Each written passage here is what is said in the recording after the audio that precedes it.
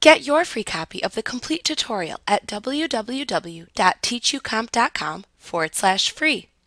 Adobe recommends that users calibrate their monitors before using Lightroom Classic CC so that colors are displayed reliably and consistently. Calibrating a monitor simply means that you adjust the monitor to conform with a known specification. Once you calibrate your monitor, you have the option of saving settings as a color profile for your monitor.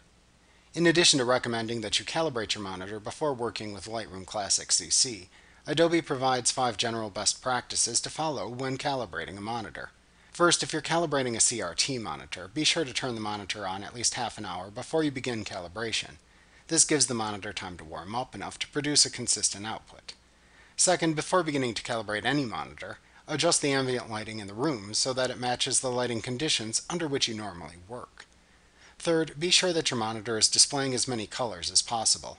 Ideally, your monitor should display millions of colors rather than thousands of colors, or 24-bit or higher. Fourth, set your monitor's desktop background to display neutral grays rather than colorful patterns before calibrating your monitor. Doing this increases the accuracy with which you perceive colors during the calibration, leading to better results. Finally, Adobe recommends calibrating your monitor using third-party software and measuring devices rather than relying on the human eye to measure colors. Using a measuring device, such as a colorimeter, in conjunction with software, will create a more accurate color profile. For more information about calibrating your computer's monitor, refer to the calibration tools that came with your computer's operating system. Once you've calibrated your monitor and started working in Lightroom Classic CC, you can install color profiles. Generic color profiles are often installed when a new device is added to a computer system. However, the accuracy of such color profiles is often unreliable. Lightroom Classic CC lets you install additional color profiles in order to get the best results from your specific equipment. Color profiles can be downloaded from the web, purchased from a custom profile service, or created using color profiling equipment.